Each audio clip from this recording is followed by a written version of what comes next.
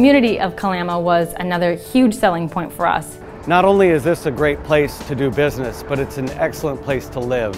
You have all the amenities of a big city because you're very close to two large cities, being Seattle and Portland, but also you have the safety and security of a small town with a small town environment and kind of a close family feel. The fact that we could have a nice building, a fairly new building, what seems to be a very safe industrial park, was definitely a great advantage. It's a small community who cares about the people around it and the businesses that are involved in it. Those are always good places to be.